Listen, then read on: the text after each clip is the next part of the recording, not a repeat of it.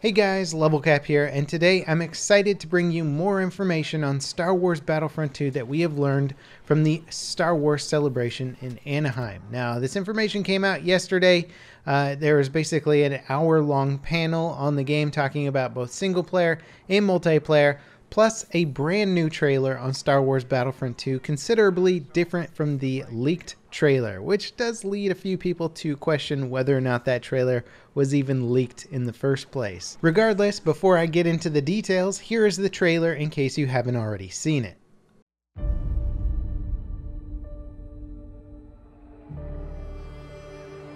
I've waited 30 years for this. I still remember my last orders. The day the real war began.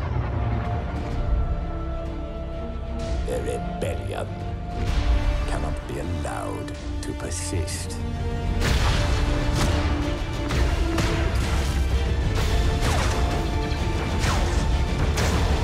We weren't expecting special forces. That's the point, Sergeant.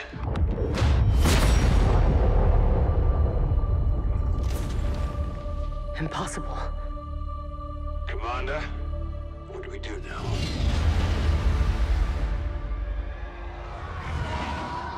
We avenge our Emperor.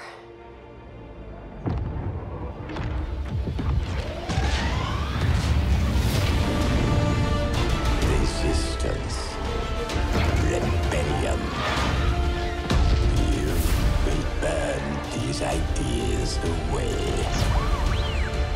Hope cannot save them!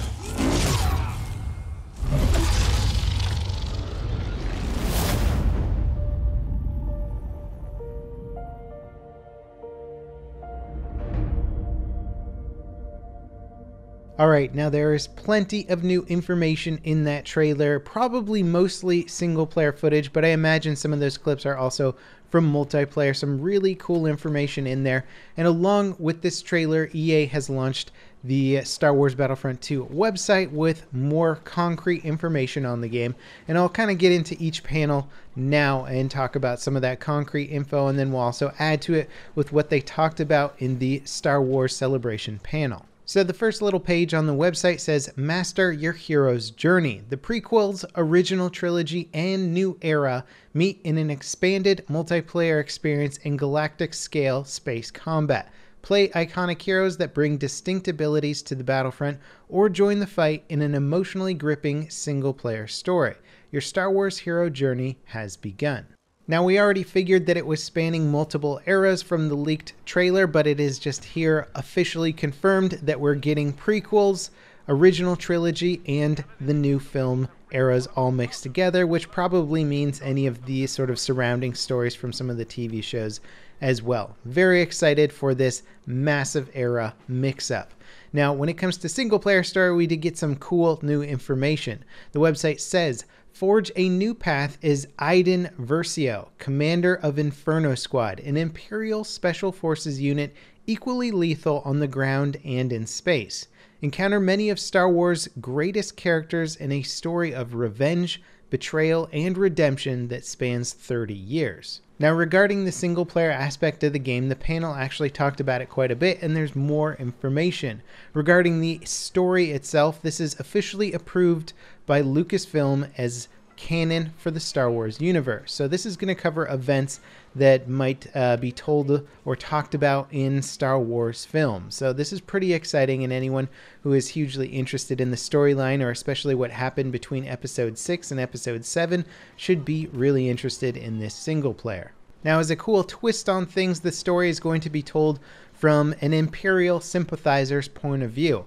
Iden Versio is an elite operative for the Empire. She commands Inferno Squadron, which are very skilled in both ground combat and space combat.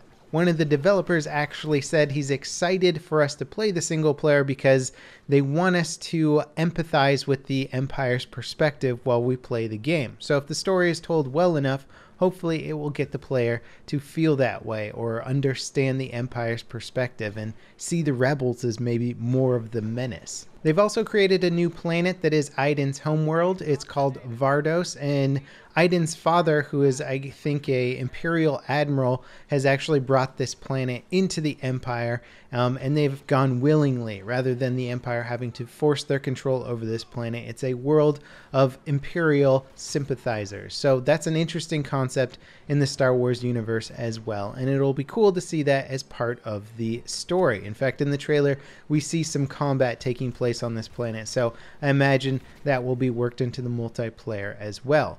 Another really cool thing about the single player is that we're not just going to have the opportunity to play as Iden, but when the storyline progresses to the necessary points, we will have the opportunity to play as Luke Skywalker and Kylo Ren. Now, we did get a glimpse of Luke Skywalker in the trailer, and it looks like Iden might actually encounter him at one point, and who knows, they might actually have a battle. Moving on to the next website page, they talk about the expanded multiplayer. Join up to 40 players in massive multiplayer fights in authentic locations across all eras. Revel in deep class-based online gameplay, pilot a wide variety of land and air vehicles, and control iconic characters with distinct abilities that can turn the tide of the battle.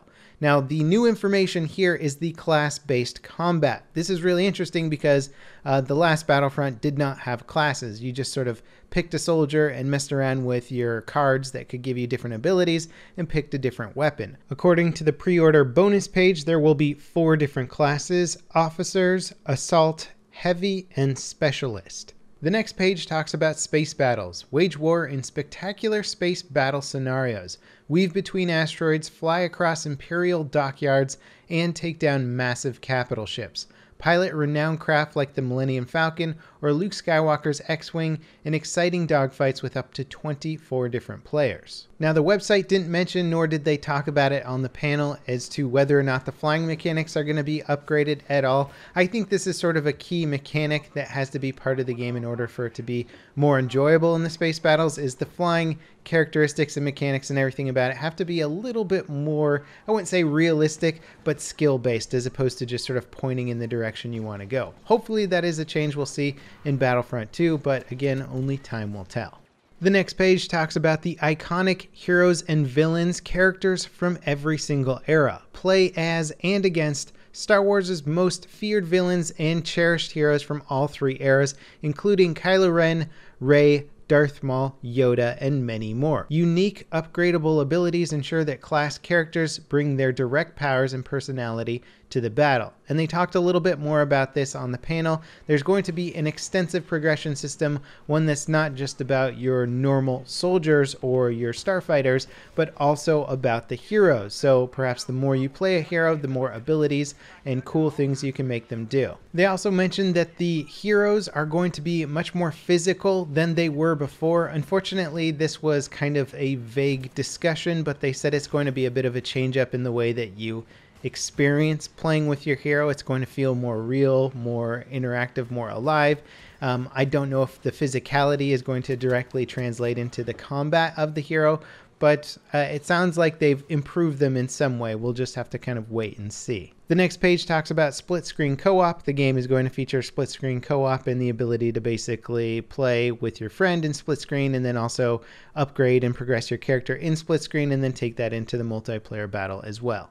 The last page talks about the progression system. Customize and progress. Tailor unique abilities for each hero, trooper, and starfighter to gain the upper hand in battle with Star Wars Battlefront 2's diverse and powerful progression system. The path to victory is yours to decide. Now, this to me is one of the coolest things that they were talking about on the panel. They wanted to stress how much of a progression system they have and how that not only carries over to each class of trooper in the game, which they sort of loosely mentioned could be like sniper, trooper, heavy gunner, officer, but it's going to carry over to the heroes and the starfighters. So the more you play with the classes or the heroes or the starfighters, you will unlock new abilities and progress those characters and get more probably side grades into how you can play them. This is exciting. The idea of having a much bigger and expanded progression system is really exciting. By the end of Star Wars Battlefront, the previous game, there was a lot more progression system added to the game. Unfortunately, it wasn't there from the start, but it sounds like it will be for Battlefront 2. Now, when EA mentioned the pre-order bonuses on the panel, there was a bit of booing. I do want to correct something that I talked about in my last video, or rather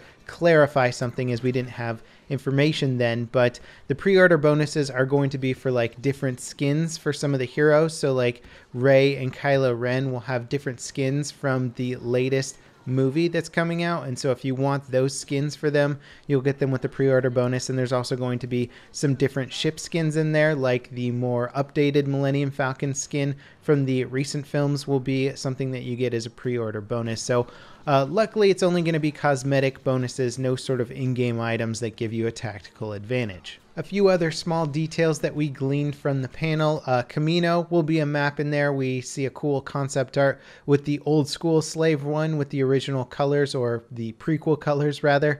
And then there's also going to be Tauntauns that are available to ride in multiplayer. There's obviously going to be droids from the Separatist Army, which includes Vulture droids when it comes to starfighters.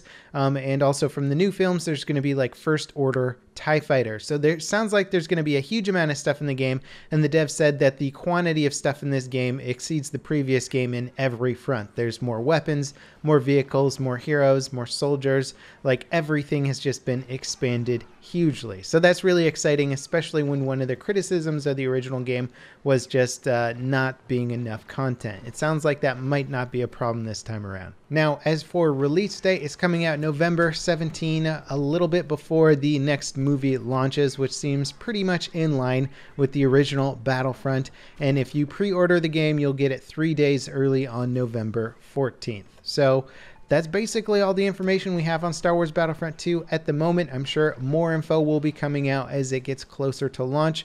I have to say I've gone from cautiously optimistic to considerably more optimistic. It sounds like they are making a game that is remedying a lot of the problems with the original Battlefront.